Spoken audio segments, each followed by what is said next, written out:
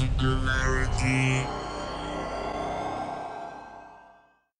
My name is Nicola, and you're watching Singularity FM, the place where we interview the future.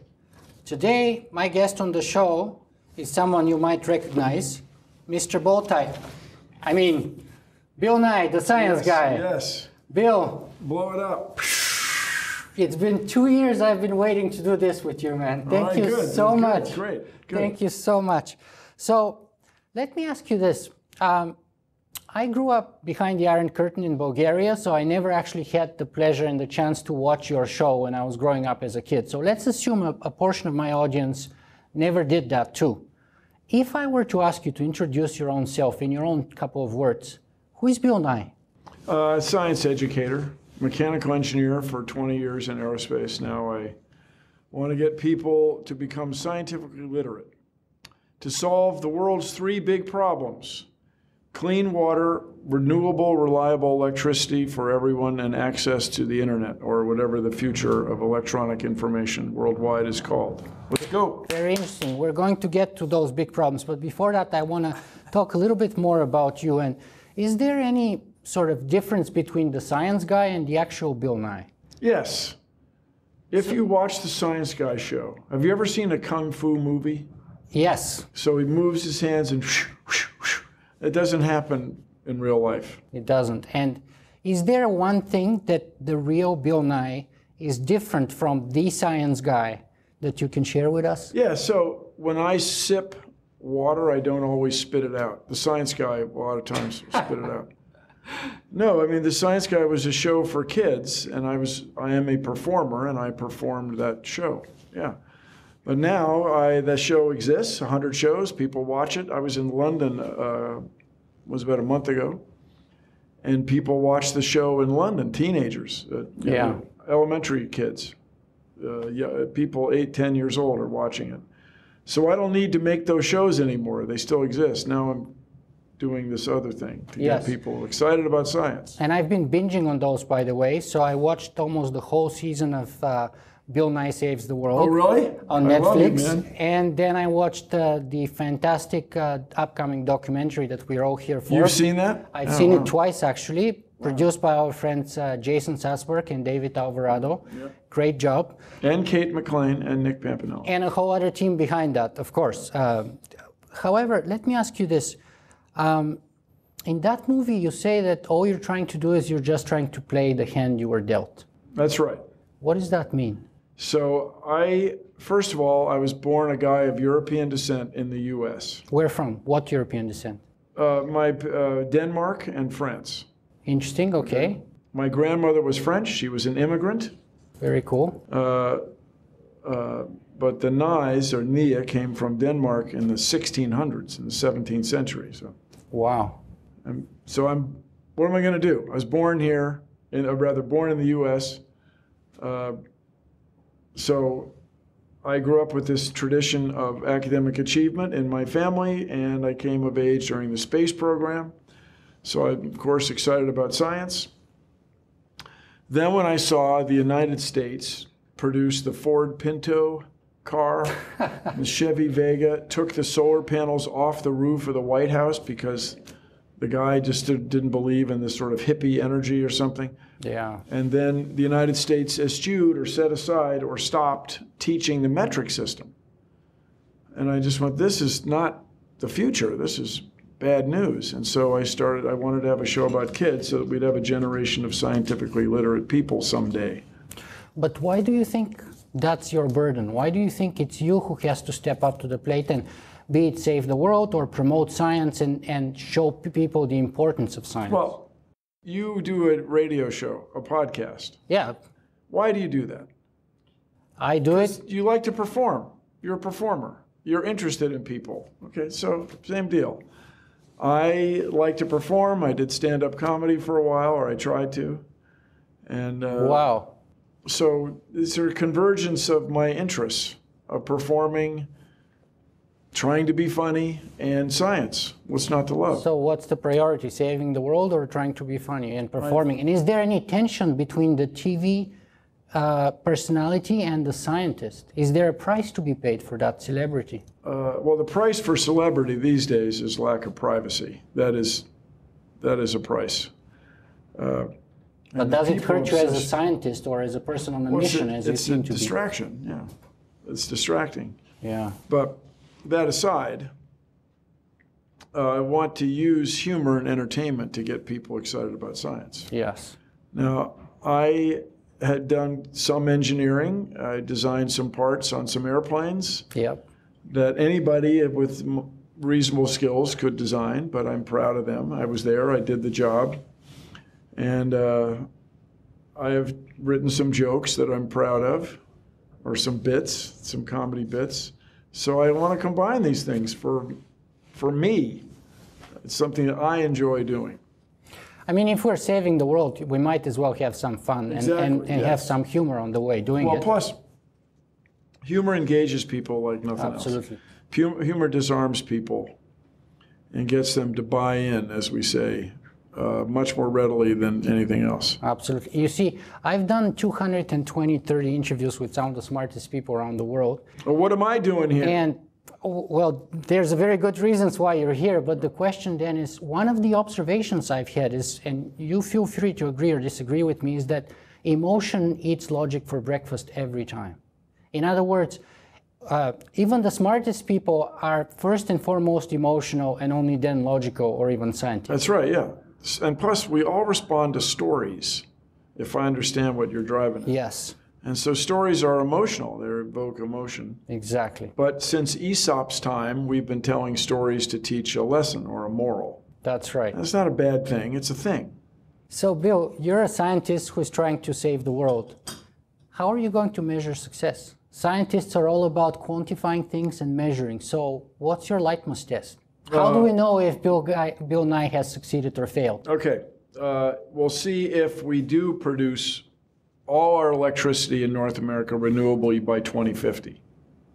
That would be success. So that's your benchmark, 2050? So we want to get 80% by 2030 or 2035, and then 100% about that much time again, another 15, 20 years. And I'm not saying that I would be single-handedly responsible, but I wouldn't have to do much more if we were able to achieve that. And how would you know if you failed? We don't. We don't get renewable energy. We continue to excavate the tar sands, and the world's population continues to increase, and the standard of living of women and girls, it does not increase. Some people in White Houses talk about this oxymoron of clean coal. No, clean coal is just not clean. Now, you can't burn coal. We have to stop burning coal. We have to stop burning tar sand, synthetic oil. We have to stop it. So everybody, my grandfather went into World War I on a horse. He rode a horse into battle at night around trenches, and he lived through it, which enabled me to be here. Yeah, that's incredible. But nobody goes into battle on a horse. Everything has changed completely. Yeah. So let's change everything. Don't come whining to me, we can't change. In big cities like New York and Toronto, enormous concern about horse manure at the turn of the last century. Yeah. You see pictures that was shin deep, knee deep in some places, of horse manure. And there was great concern about the hygiene. And is the populace going to be able to sustain with typhoid and whatever other diseases would be extant and exacerbated by the heat and moisture and bacteria that grew in the horse manure? I think at peak horse we had about 27 million of them actually, or so. That's a lot.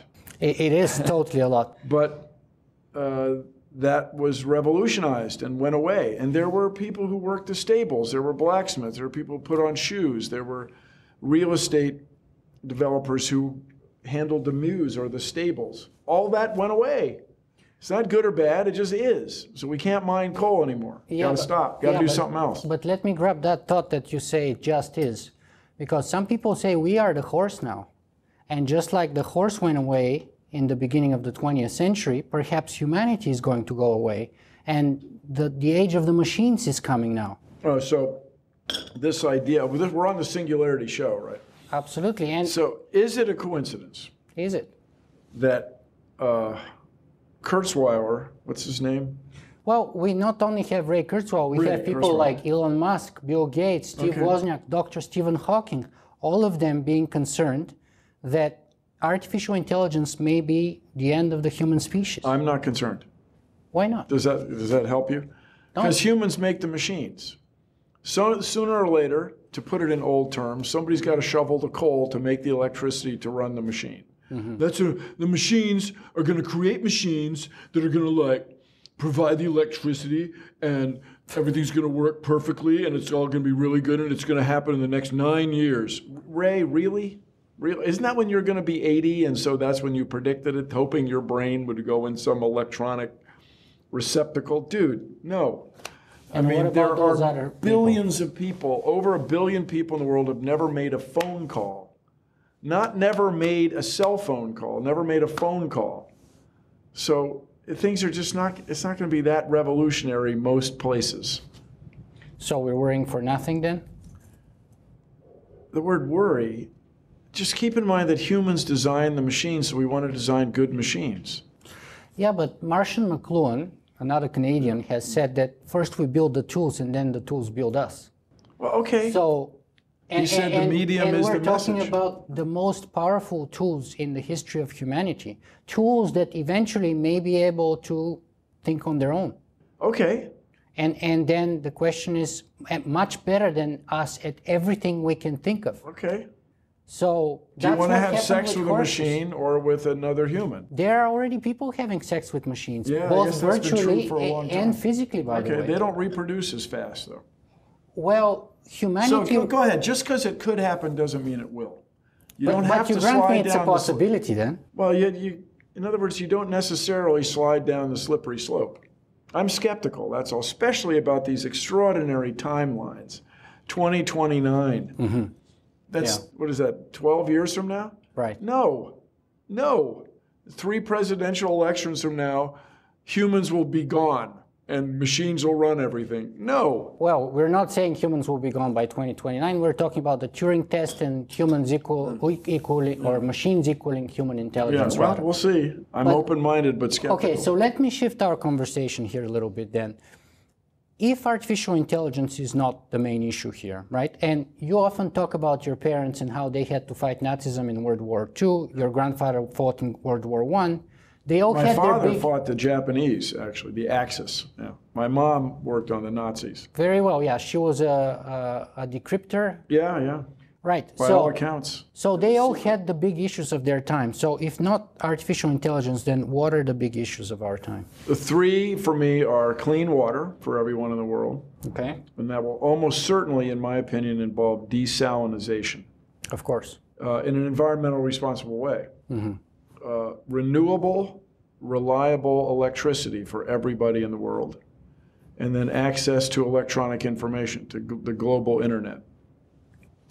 And for that, we're almost certainly going to need space assets. The internet will be provided to remote areas, to what are now be called the developing world, with low-altitude satellites in an extraordinary constellation that hand the internet service from one to the other in a way similar to how we hand mobile phone calls from one cell to another.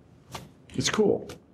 It's very cool, but all of those things to happen, people say we need artificial intelligence for. Sure. And in other words, people have said that whether it's, resolving the water crisis situation, desalinating water, or creating abundance of energy, or anything else, we need artificial intelligence for it, even global warming. So in other words, people are saying artificial intelligence is more important because it will be like the silver bullet, if you will, in technology terms, that will allow us to resolve all those other outstanding problems. Yeah, so that's good, isn't it?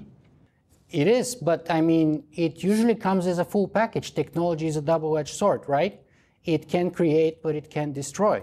So, and especially if it's all-powerful like AI. Okay, so hang on. I just take exception with the following usages, which I hear plenty. Please, yeah, please. Technology is going to do this. Yeah. Science is going to do this. Yeah, I think we're on the same page, but keep going. Science is not a thing. Exactly. Of itself that has free will. Technology doesn't have free will. We make technology.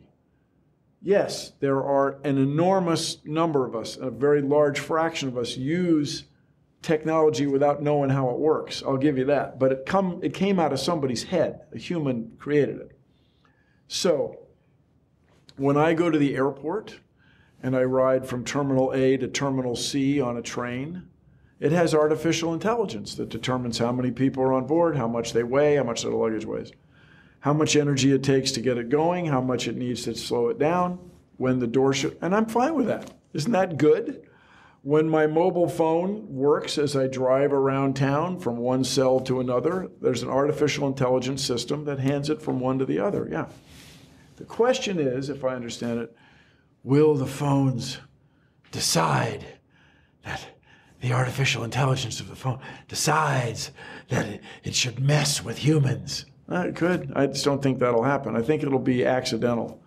Well, that's the sort of, if you forgive me, the most simplistic level of analysis, because perhaps one other question is, let's say we have self-driving cars. What happens to those 5 million drivers tomorrow? Right? That's the bigger question. I'm not worried about right now, are they going to come and kill us, those self-driving cars? I'm more worried about, are those drivers today what horses were at the beginning of the last century? Yeah. And that was my point. Okay, but hold it. I don't think the drivers are the horses. The gas-powered cars that require a human to operate them are the horses. Yeah, I have no problem with it. Granted, absolutely. But let's talk about science, because you brought it, and that's a perfect segue for my next point. Let's talk about what is science, first of all, and what are the limits of science. So for me, science is the process by which we know nature. Okay. Yes, it's a collection of facts, or you associate a collection of facts with science. But for me, it's the way of knowing. And the old phrase that was replaced by the word scientist was natural philosopher. Exactly. Somebody who thought deeply about nature. Yeah. So it's the way that we know how nature works. So the premise of the bit in science is we're going to start with the assumption that there's no magic. This is to say, there is nothing unknowable. It absolutely does not mean you know everything. The premise is anything you want to know can be pursued with this process. You make an observation, you stroke your chin, wow, what happened? You design a test, you test it, you compare what happened with what you thought would happen, and then what is perhaps the most important part of that whole process. You start over. You start with a hypothesis, you make a prediction, you make a test, and if it confirms or denies it, now, when we run up against a wall and find that there is magic, okay, bring it on. Yeah. But so far, we haven't come close to that. In fact, the exact opposite or reciprocal has happened in every claim of the paranormal or magic or woo-woo.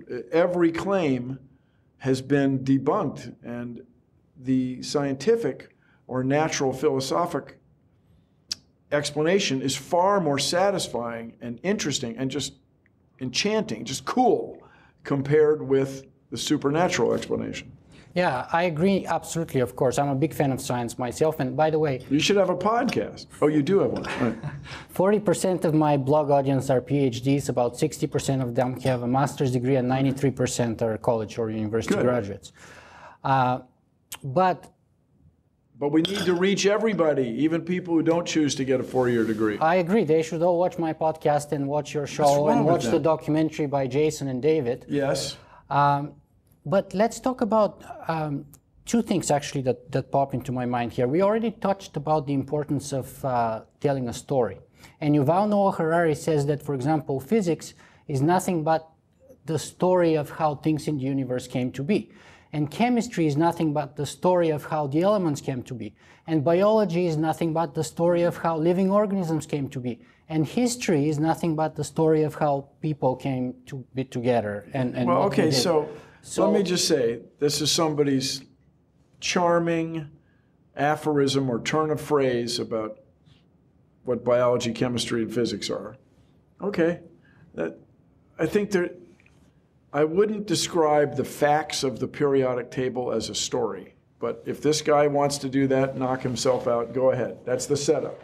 Go ahead. Yes, and the bigger point is this actually.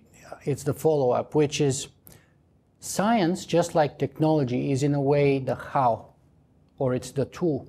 But it's hardly ever the why or the what or the where.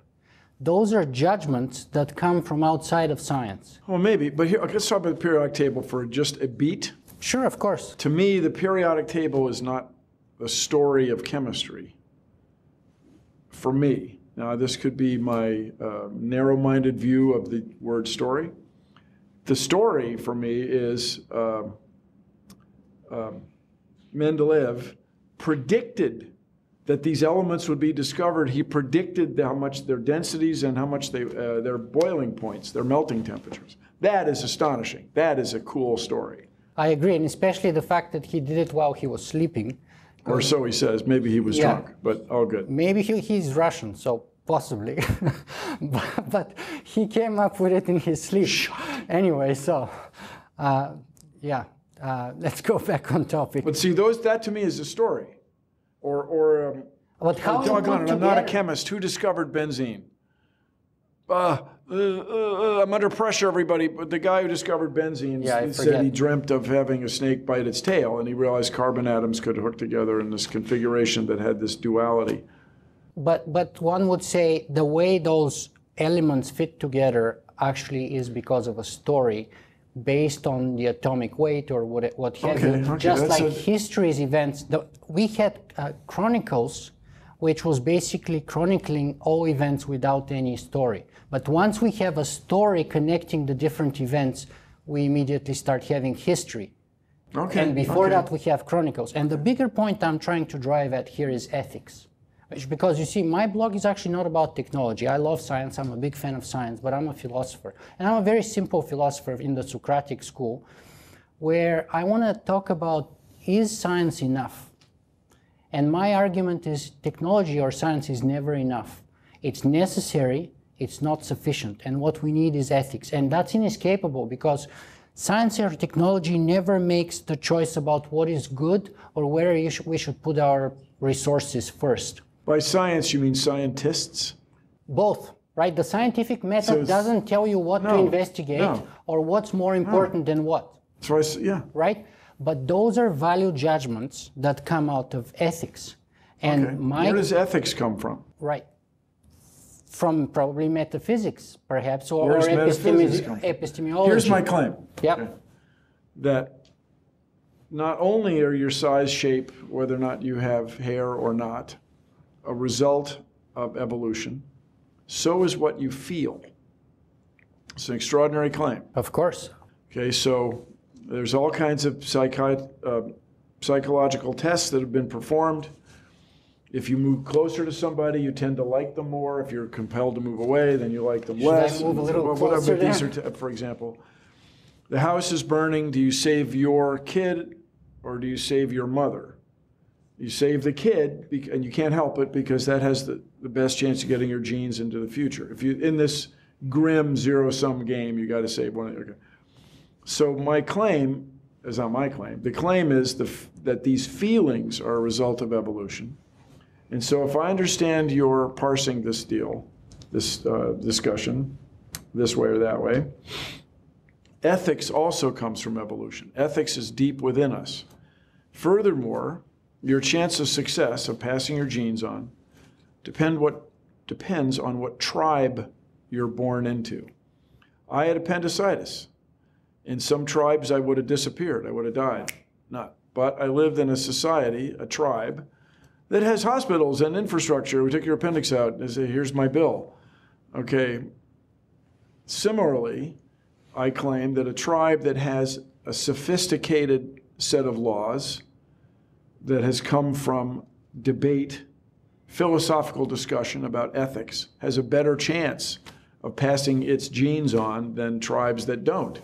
And that's my point, kind of, I'm driving at, but I would go even further in that. Even further, bring it on, Nicholas. I would say it doesn't stem from evolution because true ethics would be one going above and beyond the urges of evolution or biology or spreading your gene pool or however you want to put it. And in fact, true ethics comes in a moment where you get to do what's the right thing, even when it's against your evolutionary survival or against your personal interest. Well, we can talk about one of my favorite guys, Socrates, for example. Okay. He had the chance to run away. He had the chance to walk and live abroad. But he decided to drink the hemlock poison and he died. Right? For him, that was not the best thing, obviously. Why? But it was the right thing to do. We're still talking about him. So his ideas survive. Was it 5,000 years? What do we got? We're in 3,000 years. 2,400 years or so. Yeah. That's all? Yeah. He was 600 BC? He was about 400 BC. God, it's just the other day. Yeah. It's just so recent. Yeah. So he took a chance. He wanted his ideas to live a long time, so he went for it. Well, That's one explanation.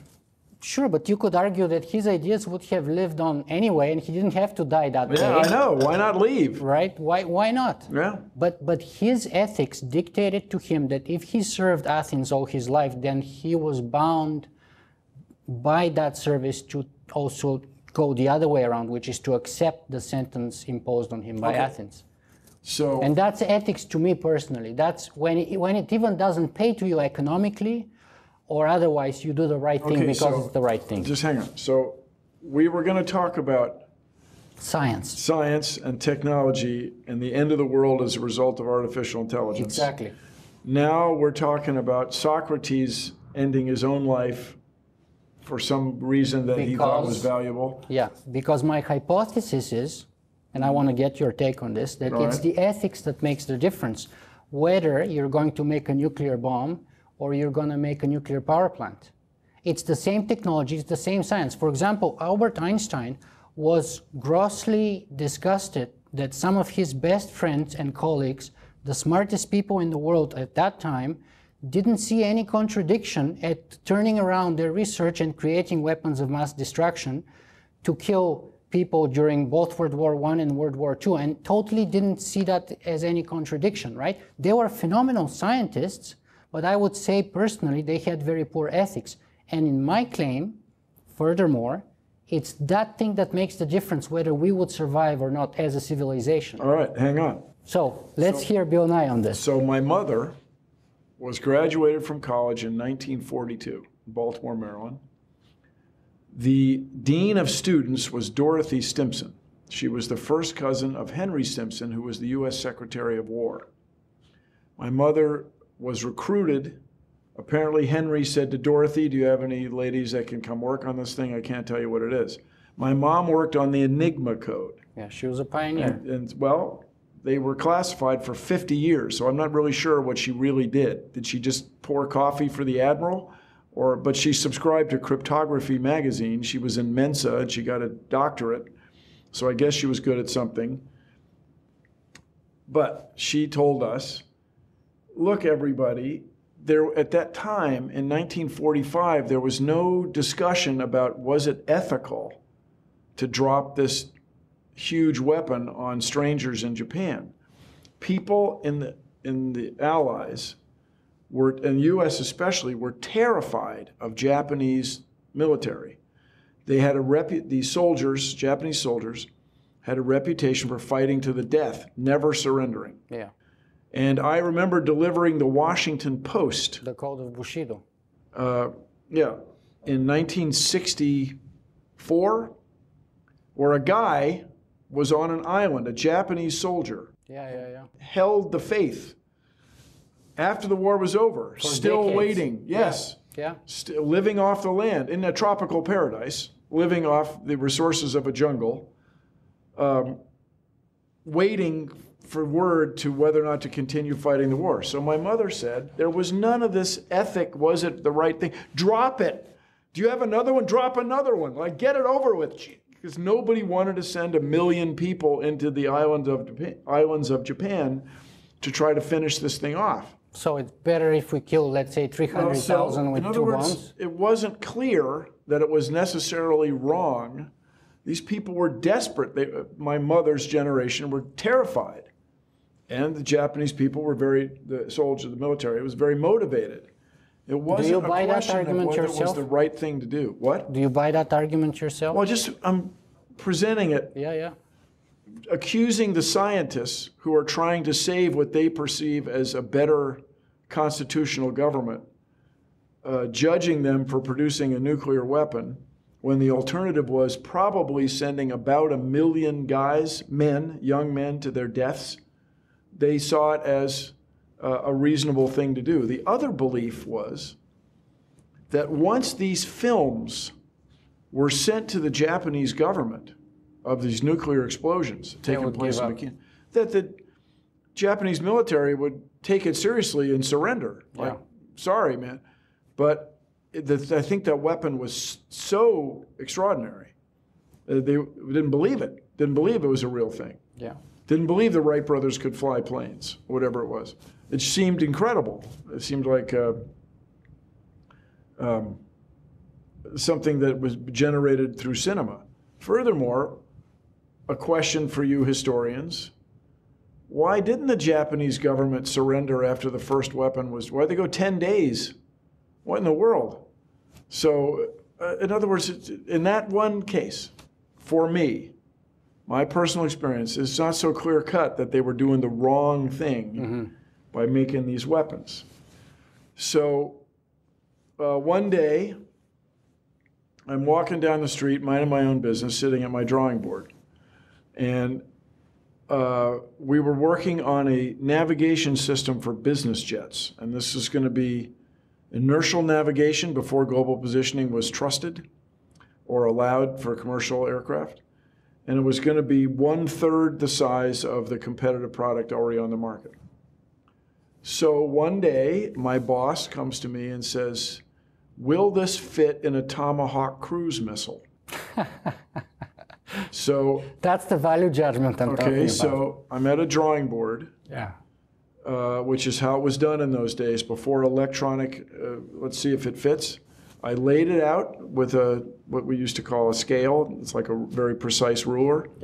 Compasses and things to within 20 thousandths of an inch. And I said, yeah, it'll fit.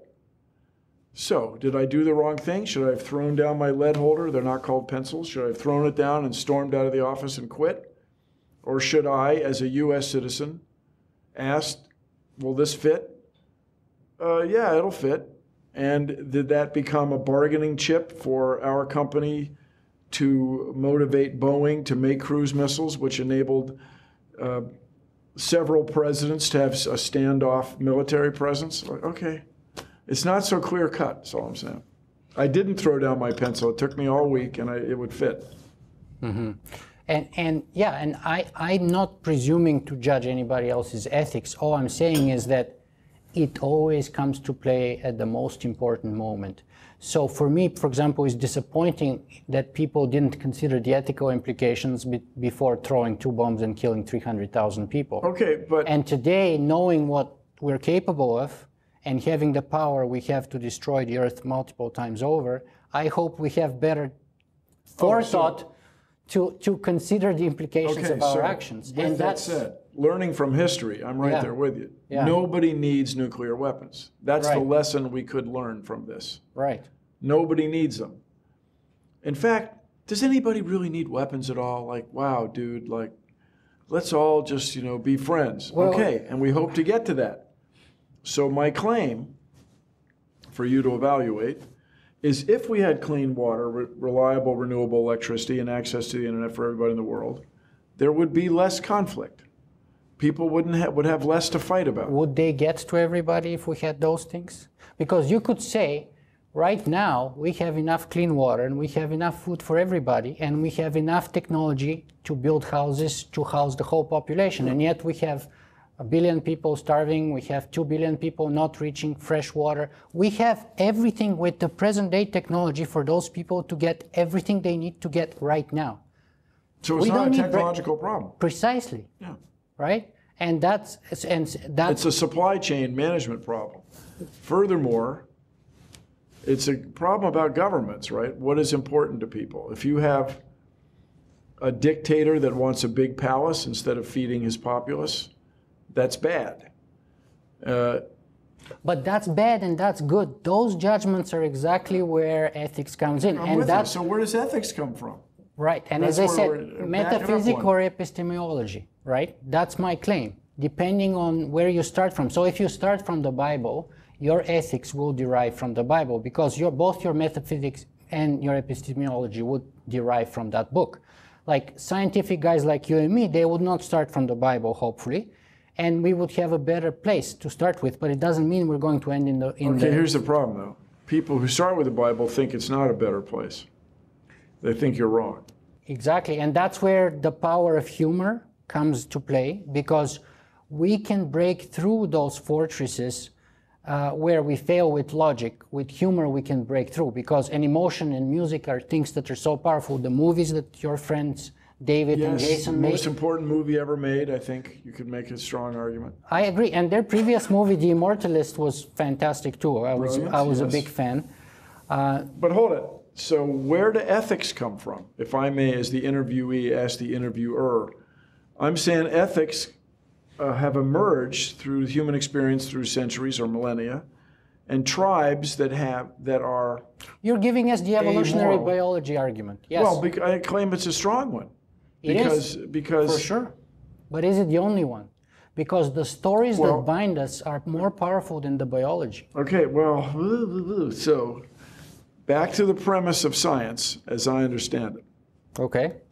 The premise in science is there is no magic. There is nothing unknowable. We agree. There is no, as far as we can tell, absolute truth outside of us, with the exception, the enormous exceptions of what we call in physics or science natural laws.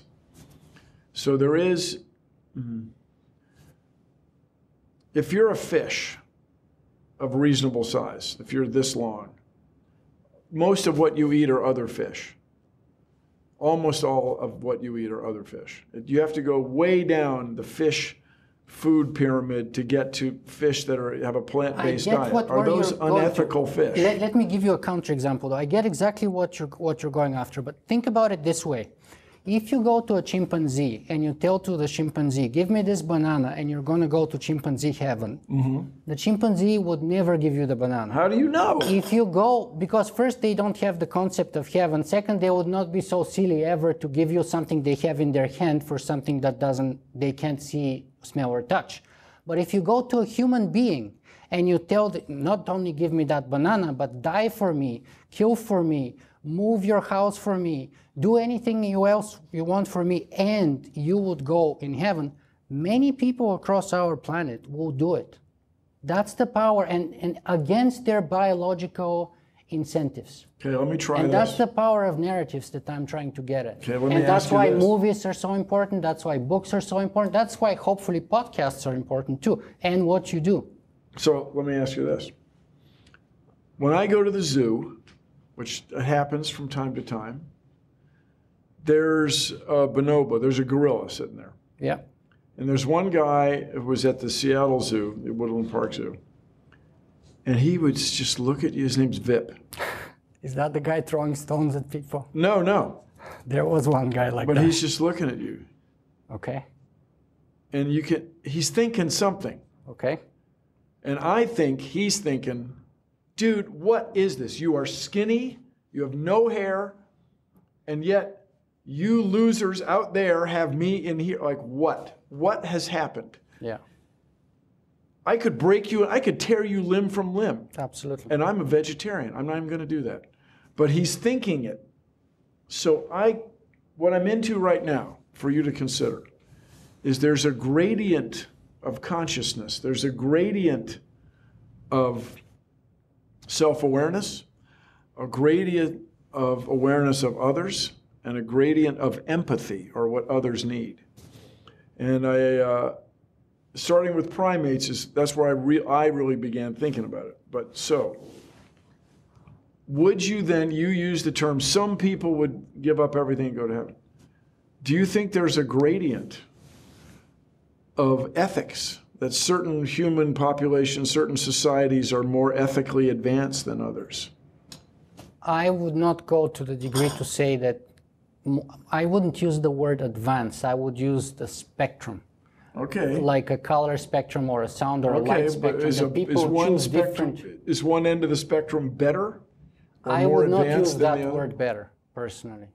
And that's the judgment, right? Okay, so you said the scientists who blew up who created the atomic bomb, where were they on the spectrum?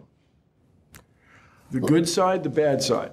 Well, Oppenheimer changed his mind, so he became a pacifist, for example. Okay. So I'm not here to tell other people what to think. My point is to be a Socrates. So if I've done my job right, hopefully, I would at best be a midwife to people giving birth to their own ideas. But my job is to lay out the full spectrum. And then my audience picks what they want to associate with and what they want to do. Okay. And I'm not here to teach them or tell them anything. But you're telling me that ethics are important. Yes. Okay. Were the people who worked on the atomic bomb, who did not become pacifists, were they unethical?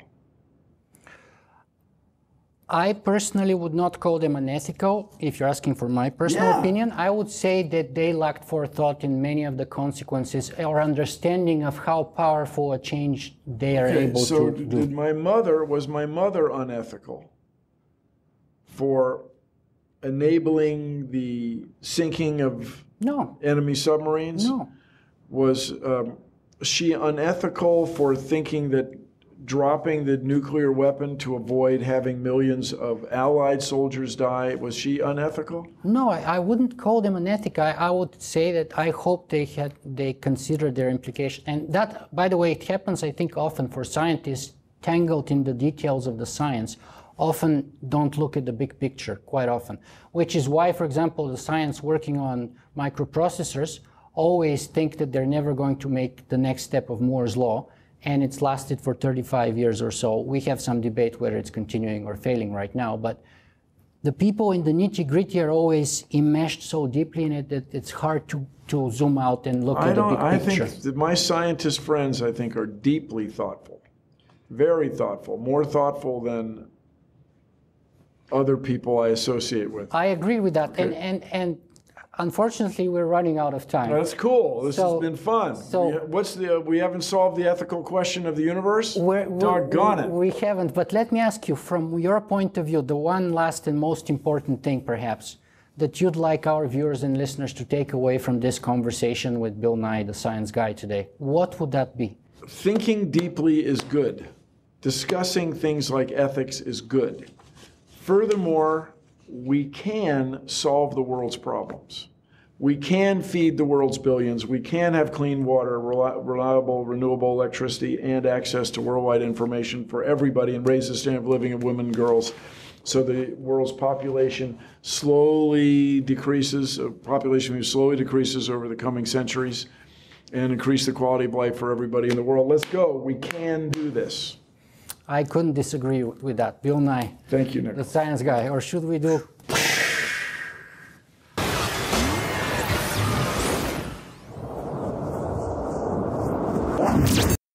Do you have black tea just from the tea plant? I have chicken salad. I don't know what this is. English breakfast. What's the other one? Earl Grey. Earl Grey. No milk. Sure, a tiny bit, but it's not the most important thing. And your friends are outside. All right. And I think your tea is ready to go here. Man can dream. So that's can dream. That's our welcome for you in Canada. Thank you. You got an apple box kind of thing here. Watch out. He's going to set it down. I'm just going to see if that's in. Yeah, that's going to be safe there. And then, yeah, we can probably bring it in. How's that? Well, that's good enough right there. It's not. If it's working. Guys. Thanks, you guys. Thank you so You much. guys have been talking the last few hours, so thank you for this. Okay, guys, time is precious. Let's get going. Absolutely. Yeah. I need 45 minutes with the man on my show, please. With laughs, 43 minutes. I think it's okay. Oh, that's good. All right. Hot tea in Canada, people. Come on. We got speed? Give me some shreddies. How about a coffee crisp?